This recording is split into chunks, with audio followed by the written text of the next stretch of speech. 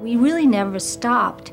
We released the first movie and went right into the development and production of the second one, so it wasn't like, I actually had a week off. I don't think Sam had a day off, so, you know, it was a kind of continuum. So we're a little shop, not quite in the same way, say, Peter Jackson and Lord of the Rings. It's not as if we were making the movies simultaneously, which would, in a sense, be a luxury. It would be nice to have known at the outset what the first three movies were going to be and have that overview. You know, in some ways that would have been a benefit that we didn't have. But in other ways, there's the fun of doing it, seeing what you've learned, taking that and, you know, moving forward. I need New York speed. This is LA speed. Okay. A little faster moving, everyone. The other thing that serves us is, in most areas, we've all worked together before.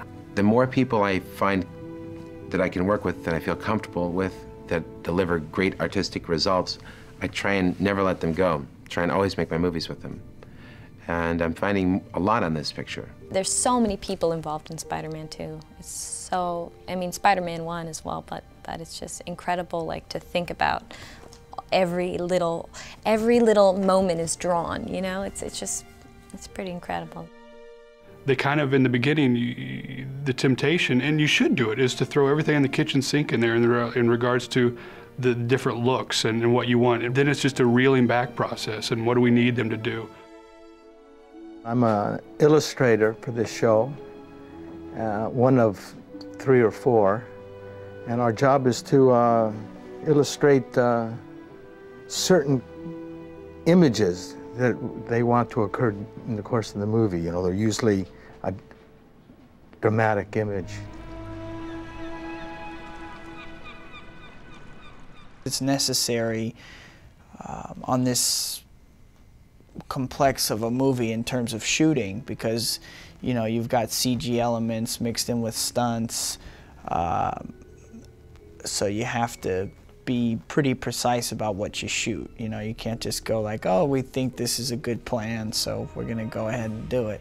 I'd like to think that we're taking it just a little bit further than in the comic books, because obviously they're dealing with narration of story and flow of story, and we're just dealing with an isolated scene. So we get a little more time to really, you know, embellish on the look of it.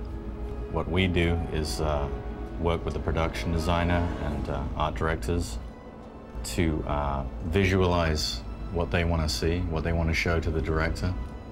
And we basically go and meet with them, and they let us know roughly what they want to see, and we illustrate it so they can print it out and show the director, see if that's the direction he wants to go in.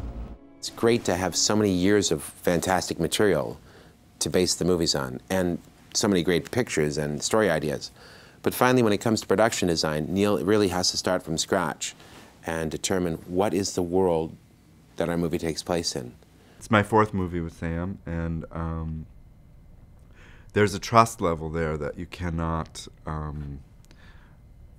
you can't gain it any other way than spending a lot of time working with someone. He is very giving in that he gives you a clue as to what he wants, and then you run. He really finally determines the look and was right there on top of every decision. And it's a very consistent New York that he's created. It's not an absolutely real New York, nor is it some New York of fantasy. What was great about having something as loose as it was at the beginning is that you can offer up as many ideas as you want and throw things into the pot, and some things were useful, some things weren't, but it's a much more, certainly a much more energetic process when you have a looser framework when you're starting, because you can add and subtract things and inspire new ideas.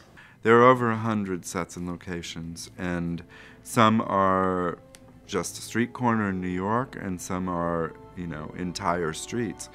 There were probably 10 major sets, enormous big sets, but lots of little tiny ones, bits and pieces. The art department their job basically is to manifest the physical reality of what a movie is and where they're going to shoot it, whether it's a location or a set on stage.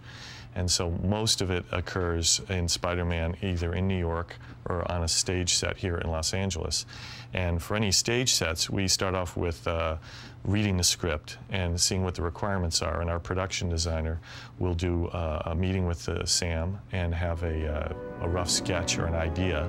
And then from that rough sketch or an idea, we build upon that by developing other sketches and renderings. And then we do paper models.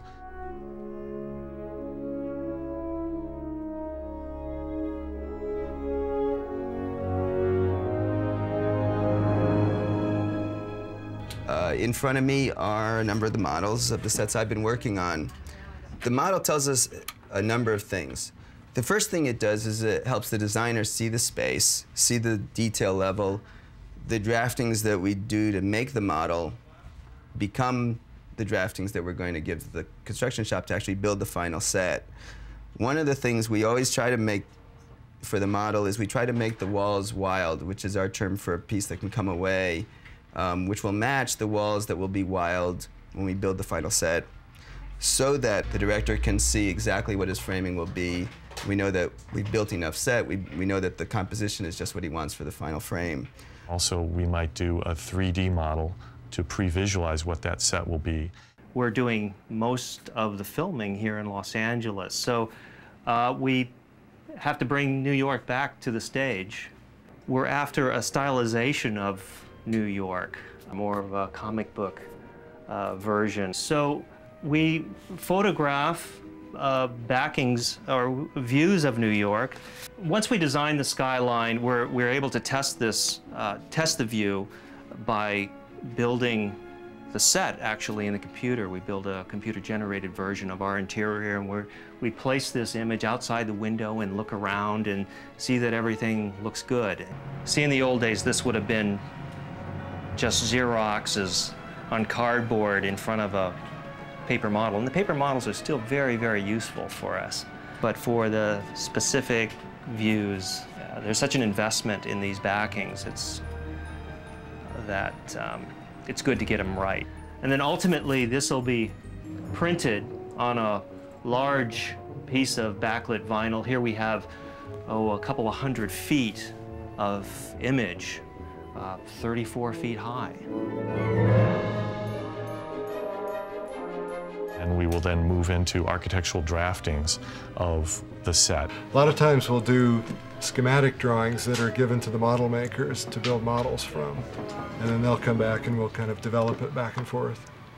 These kind of drawings are just for the skin. The furniture and the paper and that stuff is done by set dressing.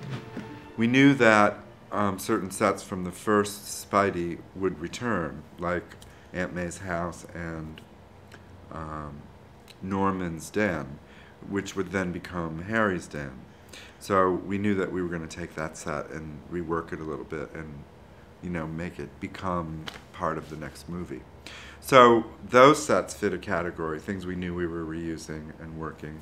And then there were, certain sequences that Sam felt mildly sure about. For instance, the end sequence, he had said, give it some thought. Where do you think the final battle should be? We know we'll have one. So I suggested up here, and that seemed like a good idea. Everyone was very excited about it. The whole movie was on hiatus for about 8 weeks while that set was being built. And we all came back after 8 weeks, and the first day I was back, I came back the day before we started work on the set, and I went to have a look at it, and I was stunned. I mean, it's just beautiful, beautiful, beautiful set. The pier was to be a more exploded version of the lab, and a more his life has fallen apart, it's become evil, and the scale of it, though, is several times bigger. It's about 60 feet by 120 feet by about 40 feet tall here on stage 30. We opened up the pit at the east end so that as you look down towards that end of the pit, the floor has broken away and you can see into the water. It's probably ended up being about 15 weeks of building. When we started prepping and building each individual column and bracket, and we put up the big high trusses first, and then sort of built down to the floor and then into the pit, where we had to do a rock formation to hide the pit walls, so that it appears as though the pier has not only gotten crushed on the side, but has fallen down. So a lot of the walls and trusses were put in at funny angles so that it all looks like it's crushed and damaged. It's not only been built here in full scale, but we're building a miniature interior and exterior for plate shots, placing it, you know, on the edge of the river, and to see it collapse and go into the river at the end of the sequence.